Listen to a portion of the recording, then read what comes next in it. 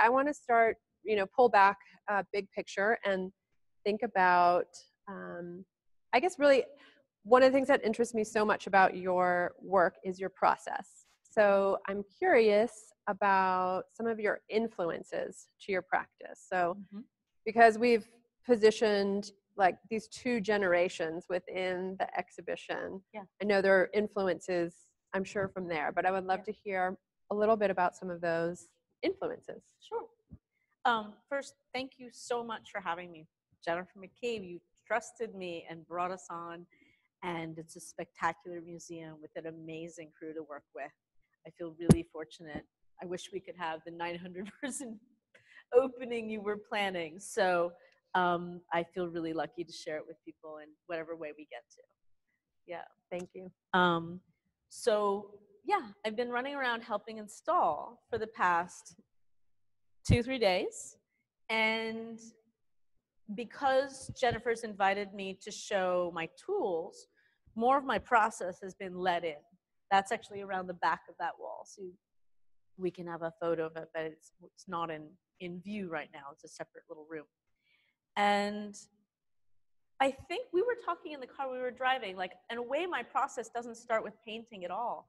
It starts with the discipline of like studying ballet as a little kid and studying French and coming out of printmaking in high school. And I studied architecture at Cooper Union.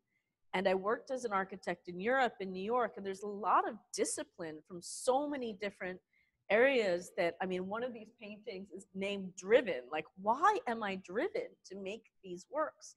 And I think that they're a byproduct of a certain discipline in so many other ways before I even began to channel it into painting.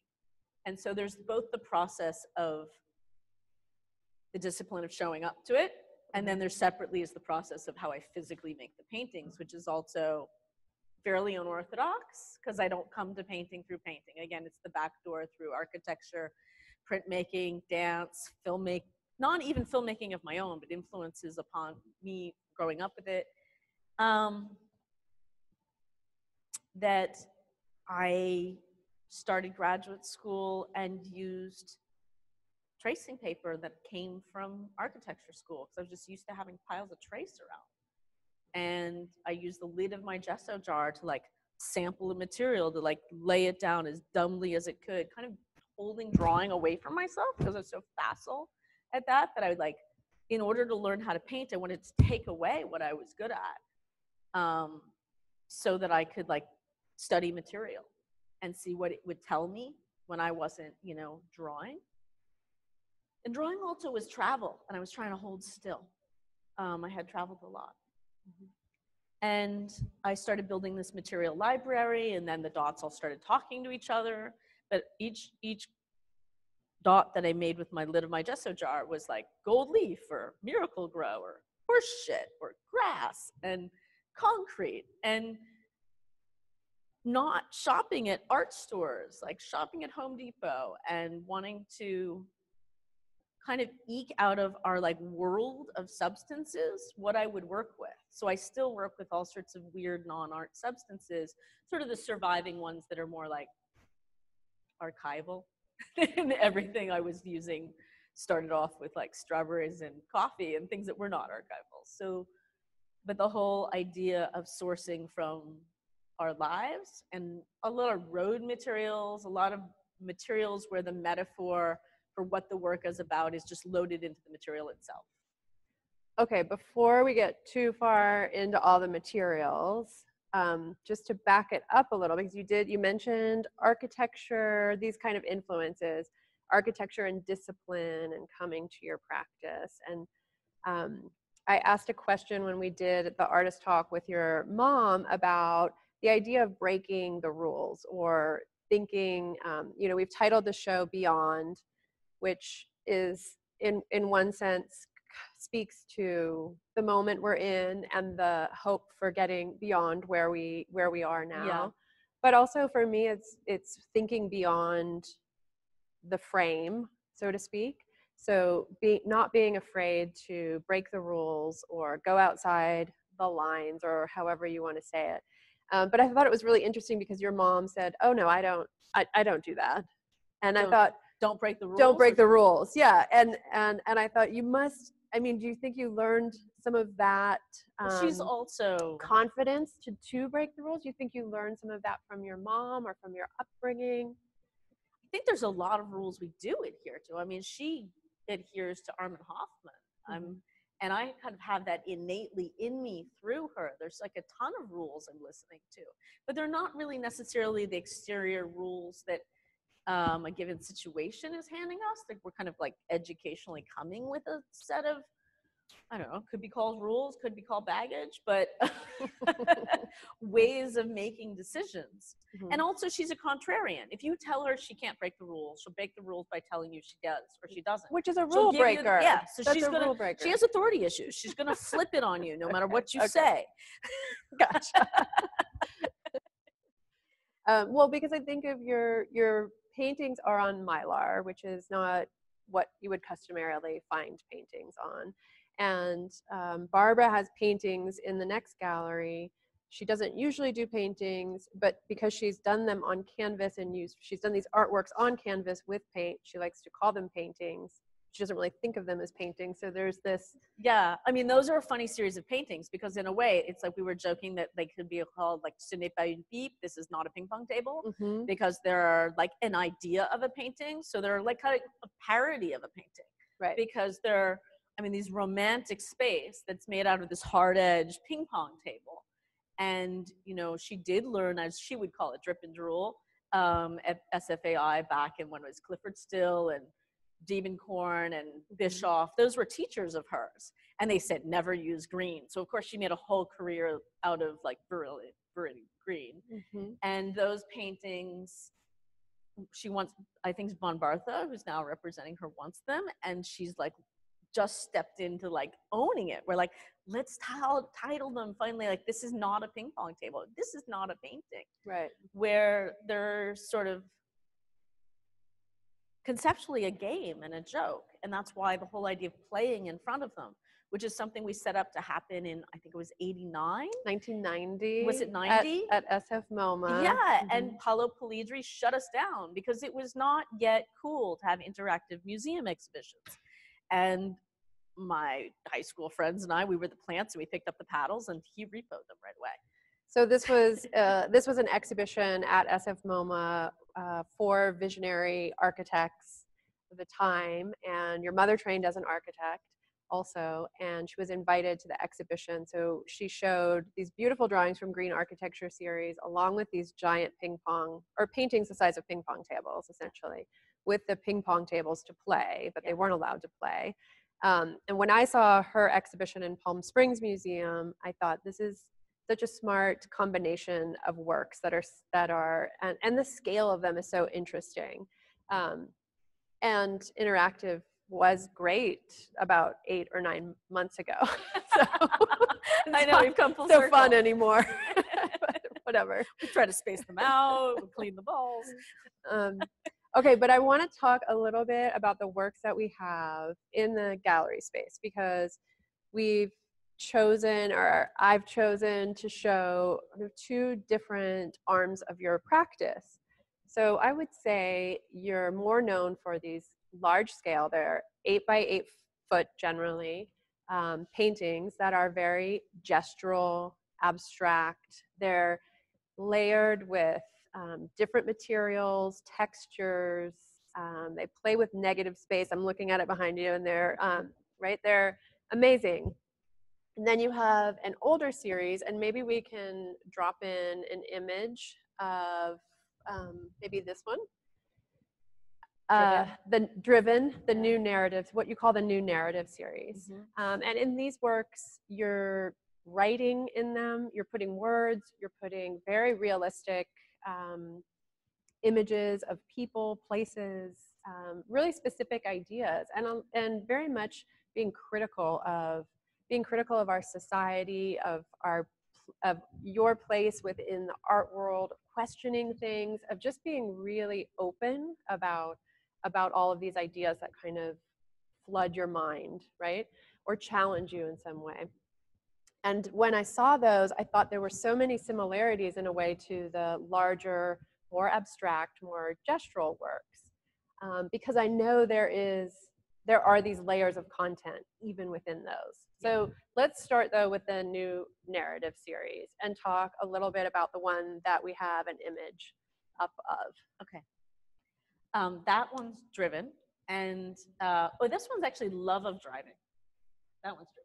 So that was about the internal drive, and this one's about our love of driving, and all the complexity, and we know we're driving ourselves into the ground, and yet we adore it, and it's our whole sense of ourselves and freedom, and the painting brings together all the, like, has the 405 and the 10 doubled, and has the investor meeting and the big chandelier at the Fairmont, and all of the oil pool and the car keys and the whoosh of the whole thing are there to break up and violate the sort of sublime, abstract painting space that I had been playing in for, and known for a long time, a while at least at that point.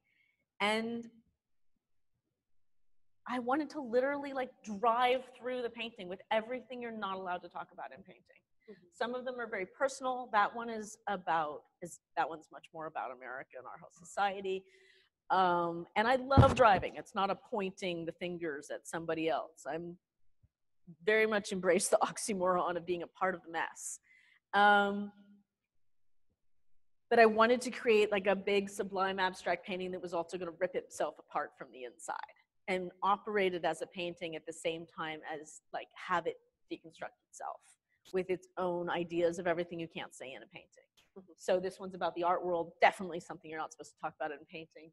The other one is like super personal, and it deals with all sorts of forces in life, like escape, love, marriage, friendship, being shunned. I mean, like everything you're not allowed to talk about. That was the first one I did. And it just, once I did that, there was kind of no backing off of that. I was like, there's a bunch more paintings after this one that I kind of have to go for. Mm-hmm. But the original impetus was to rip apart the sublime abstract space. Yeah. That you've embraced. That I've been, that I revere, mm-hmm. and that I make. Mm-hmm. And that, I love painting, but I also like definitely want to take a pot shot at and rip straight through it. And maybe, that has to do with my authority issues that I'm born into. That you come to fairly, honestly. All right, so let's juxtapose that with one of these. Which one would you? Well, behind me there's Breaking Up the Concrete Cloud, there's Matchstick, and then there's Rattling the Pipes. And those three all came this summer. So this is a very specific summer in world history. Mm-hmm. And Breaking Up the Concrete Cloud, like I had originally wanted to I had this idea as I was moving to LA, knew that I wanted to dump asphalt in the corner of a huge sheet of Mylar, and I'm still technically getting there, and I'm working with a new fabricator who's wonderful, and knowing that I'm making a really heavy one area of a painting as a challenge to him, how are we going to support it? I want vast emptiness and impossible density in the same sheet of Mylar, something I can't pull off without a substructure. Mm-hmm. We hung them today. You can see it's sketchy. And yet we had just been, it was the first night, so I could begin to go to my studio after the quarantine had ended. And the pandemic pretty quickly led into the race riots, mm-hmm. which pretty quickly also had sort of the counter surge of civil liberties and this sort of pendulum of America's swinging mess of contradictions. And that's not something I mean, that's what paintings are made out of. They're I feel like paintings have different roles simultaneously, and different paintings can have different roles, and the same painter can take on different roles. Whether it's going to be the truth about what's happening or an elixir for what's happening. I feel like in the course of painting for this show, and while I was making that movie with Christian Bruno, I actually went through a gear shift. I was making really black paintings that were I use these glass tools, and I drive the paint on the Mylar, and then I turn it, and these sort of interlocking forms, which, you know, it's like every street you go down, you can't go down that, you can't get to here. Like, that's what every train of thought for a little while, everything was happening so quickly for all of us. Yeah. And we're still in a no man's land. It's not like we've arrived somewhere. We're just less bombarded a little bit than we, or maybe a little desensitized after this summer too. Mm-hmm. But I wanted to catch that raw moment in world history. It's not just even American history. And yeah, it has the hint of a swastika. And yeah, it's like in... Maybe we can show one of... I think that if you show Matchstick, that was the first in that series, and still just like making a short movie out of like having filmed making it, and wanting to continually disrupt the painting as I was making the painting, make the painting out of a series of roadblocks and disruptions until it would just burst outside of itself. The breaking up the concrete cloud was from an impossible area of density and then exploding it, ripping it apart. Mm-hmm. And rattling the pipes, like, is to take the whole same idea and jitter it while it's being made, because the whole thing just started to vibrate as a time. Can we show the next one of yeah, that? this one is rattling the pipes. And there's a book that I made while I was making these, because at home I would try to kind of suss out where I was going to take the next moves, and I would just use an ink, big fat brush on the dining room table, like, and every time one would dry, I'd flip the page, and I'd just take this butcher block that was a square that represented the 8x8, and the seam is down the middle of the square, like the 8x8s have. And I would make what's also outside the frame, because I feel like my paintings are always like just a little glimpse of what's actually much bigger and goes outside the frame. Mm-hmm. So in the sketchbook, I like got to go further. It's a way of making a small thing even bigger than I can make the 8x8. And just repeatedly getting from how I'd get from the curved form into these road blocking forms, and then that kind of exploded through the course of the book and let it get as unruly as it's going to get, and play that out at that scale. I don't usually do sketches, but I kind of needed to because I couldn't leave the house because we're under quarantine. And there's skywriting saying, you know, don't leave the house. And then take those ideas to the studio and play them out. And I kind of like ran out of juice after these three. Like, I made some others, but I didn't think they were good. Which is it's interesting how things have played out just for this exhibition, because we were meant to open in May, I believe, and we wouldn't be showing half of these works because they were made in the interim of when we moved the exhibition, which we had to do. We're continuing to do it, to move things along and to make plans and to adapt as we go, all of that. Will you talk a little bit about the scale of the works, because they're large, like I said, 8 by 8 feet, and you are, I would describe you as petite. Yeah. So to physically get across the space is something, right? But you told a kind of an interesting story as to how you felt like you got to the scale of the works, and the idea that you work on the floor. So yeah, I mean, I got to this scale during the course of graduate school, and there was a guy who washed buses, and I just thought he was like the greatest painter I'd ever seen. And it was CCA, and they had just built that giant building, and I was collaborating with a guy who was kind of off the hook, and we sort of set up out in public and pushed the like a shopping cart out there, and pretended I would leave at some point if needed, but nobody asked me to leave, and I didn't leave. And I would work from like 3 in the afternoon till 3 in the morning, put on headphones and pretend that I was listening to something when I wasn't, just to like try to blank out.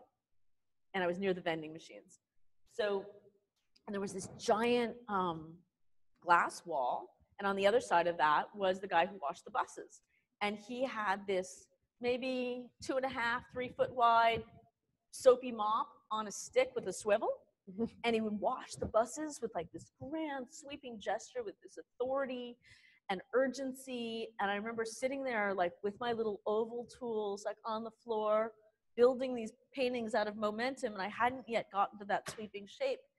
And I was like, he's really good. And I would just watch him.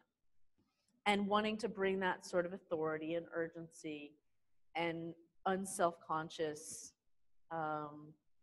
dealing with scale, not in a like, oh, it's really big art kind of way, but because I work flat on the ground, like it's not intimidating to scrub an 8-foot kitchen floor. Mm-hmm. So why would it be hard to get a tool? And then I ended up developing these glass tools, which I hadn't done yet. I continually make tools, and I have industrial designers make tools for me that will help me make the mark I'm thinking I want to make, that would let me extend your hand. It's extension of my body. Mm-hmm. And I make big architectural tools that are like giant adjustable French curves and things that will let me extend my thoughts into a scale that's like a dance scale, because I do come out of ballet. Right. And I do, like when I climb out and I'm like reaching, like I realize like it's kind of like a surfing move. You know, you're kind of like laying on your belly and you're reaching out. And I think it's all, I run up and down ladders a lot. And I look down and I can correct for the parallax. Like my mom and I have crit each other all our life, well, all my life. And she can't see what something is until it's up. And she can't see what something is when it's half done. But I'm pretty good at being able to run up the ladder and look down and have a pretty good idea what that thing's going to be once it goes up. But she works little and I work big, so it's different. Right. In the, except for the super graphics, and we have some of those in the gallery, but you both have such a good sense of space and the spatial relationships that happen with a body in the space and with the existing and it both comes architecture. Out of dance. I mean, even you put me up in this beautiful place to stay, and there's this magnificent swimming pools, and as a nod to my mother, who's mostly paralyzed at this point, and she loves to swim, I've been using it like we would jokingly, we'd break into like Versailles, like before it opened, so that we wouldn't have like, you know, fat German tourists in the blue sky. And we would walk on center, and then we would part at the stairs and come back together. And like I swim the laps, and then I go around and I dive in and I go up and use the architecture as a big ballet space, a big dance space. And I think that her way of stringing through space in super graphics, like she and I can talk back and forth kind of through osmosis about how to solve a space, or in a way I've put myself into an arena of painting that's intelligible, because now she has a lot of success, but for a while people are like, they don't, you know, she's not animal, vegetable, or mineral, you know? Yeah. And which is a lot of her brilliance, but a lot of what's been missed for a while. You feel like you've had that informal collaboration over the years? Definitely. With her, yeah. And, you know, I'd stop by her house and give her a crit on the way to the studio. She'd come to my studio and give me a crit. Been doing that for, you know, off and on for 20, 40 years. Yeah. Which is, yeah, I love doing things that either haven't been done before, showing works that you haven't shown before. Like when you said to me, well, I've never shown these. Nobody's ever wanted to show them. I was like, well, maybe you don't know who you're talking to, but we're definitely showing those now. Now that's the challenge. I'm so happy you're showing these works, because I've held them back. Like I haven't let them sell. Like they need to be shown actually in an institutional context. I think what you wrote about them is great. And it's like they don't make sense until somebody makes sense of them. And I don't want to let them out into the world as objects that are kind of like pretty and mute. That was not the point. Well, the relationship between these works and the more abstract ones, again, because I don't know if we really dug into this as much as I wanted to, is that there's all this content piled into the narrative works, and there's all this content piled into the abstract works. Definitely. Which is why I think I'm drawn to your process so much, is because there is, like you're talking about, so much testing. We're showing behind the wall of the gallery a snapshot of Nellie's studio space, because she has these test strips with handwritten notes about every material under the sun, really, probably, and you know, hundreds of tools and hundreds of paint bottles. And it's just such a fascinating, lovely space that speaks to the thought that you're putting behind every mark of these abstract paintings, behind the materials that go into them, using the road materials. Yeah. And what are some of the other materials that you're I use incorporating? soda ash, which makes things corroded. I use crystallina, which gives me like a light interference thing. I use this pounce of a really dry red dirt from Red Rock, and I love that it comes from right outside of Vegas. Like there's just like an irony to that I like the Americana of it. Silicone carbide coarse, silicone carbide fine. One is what's in grip tape. One is what's in the sparkly W sidewalks. I love that, like, those are concrete materials, and that, like, the ex-taqueria guy who I made friends with, his dad was a concrete guy, and he drove me around and found the materials. Like, there's, like, a relationship and life experiences behind piling, you know, gathering all these materials. Mm-hmm. Glass beads, which is a road material. It's what makes the double yellow line reflective. And that sort of sublime, expansive release that we associate with road trips and cars and our love of driving. Like, I want that materially in the work. Like, I only wanted to shop at Home Depot. I don't want to use art materials. I want to use stuff that is loaded with who we are. Right. Yeah. Right. Let's show an image of vitamin D. Yeah, I keep looking at it. Yeah, you're looking at that. I'm looking at these. So let's talk about vitamin D, because you describe it as the elixir that comes at the end of all of these kind of tortured moments that we've been living through, through protests and pandemic and all of that. I did these with the background noise of and explosions in Inglewood of fireworks for Breonna Taylor. Like, it was very intense and very of a moment, and I could only do them so long. I think it was right in the middle of getting the movie with Christian Bruno, and I was just like, I think I'm done. I don't think I can make another black painting right now. Like, I'm wrung out, and I've been as raw and honest with it as I can be to channel what's been going on within where we are. And I don't want to see it anymore. I don't want to make it anymore. I don't think anybody else needs to see it anymore. That's where painting has a couple different roles. And I think you and I have talked about that a lot. Like, whether it always has to be political, or whether it's also essential to provide amnesty.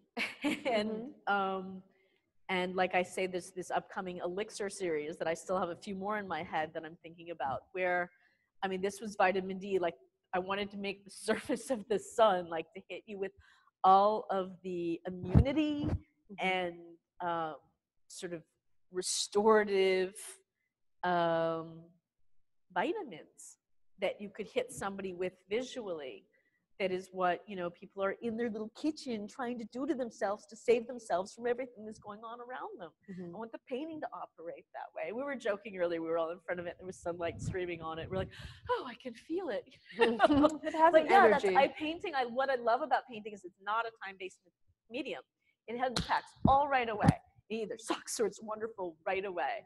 And I want a painting that like vitamin D is meant to unpack. And finally, that it's hung here and lit well. It's the first time it's operated well. The emptier, cleaner paintings don't operate as well when they're hung badly and lit badly. And they start to operate when they can give you like this wash of color and light and the emptiness that needs to operate in them too. Yeah.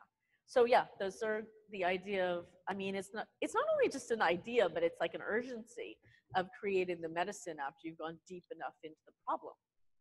I don't think it's a gift to continually give people which we're not out of the problem. No, we're not. I'm not saying we're out of it. That's far from what I'm going to say. But I do think that at a certain point, like, when is it culture's job to call out the truths, and when is it the job to provide respite, intelligent respite that acknowledges what's going on, but isn't mired in it, isn't drowning. It's like a, Mhm. you know, a raft. Like, so throw somebody a life preserver. Yeah. And I intentionally ride back and forth on that. I need it, and I think other people need it. And I don't think it's really that interesting to have a didactic, at least for me, Mhm. a career that would be like purely didactic and political and socio-political, or that's purely eye candy. And every time I deliver eye candy, there's always a twist. Like the materials have Right. always got some sort of like, oh, it's not so simple twist. Which is why I love your work. Thank you. Yeah. Is that twist, whether you want to acknowledge it as a viewer or you don't, it's up to you to unpack it a little bit or to The just titles are enjoy sometimes it. in code, and even those Mhm. that are narrative are pretty explicit. They're still in code. I mean, I write, which is less in code, but I do that less publicly yet. Yeah. Well, I want to be able to open it up for questions. If there are questions, there's a question. If anyone else has questions, you can be thinking about it. We're going to do a little moderation through the Q&A.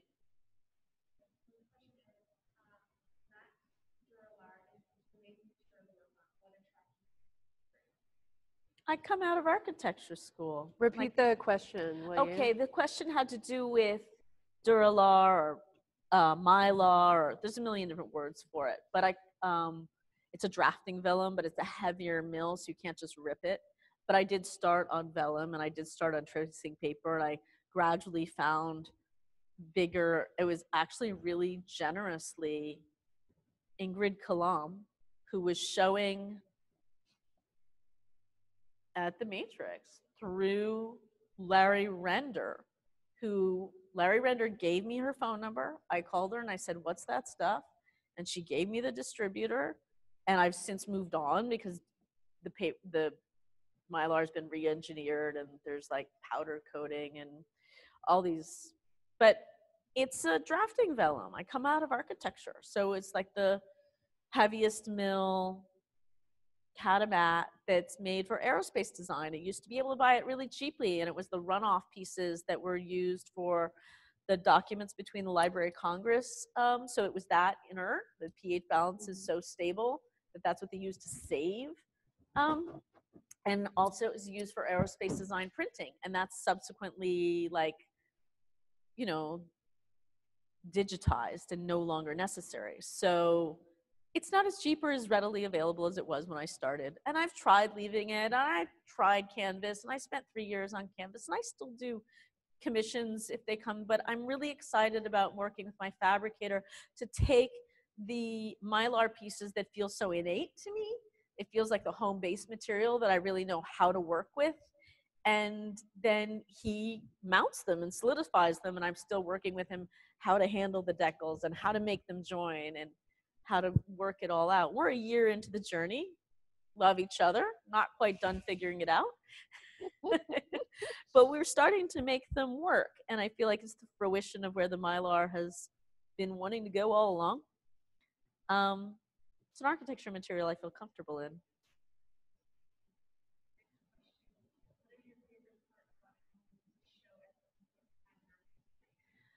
I am grateful for the momentum because it is such a rough time to know what you're doing with yourself.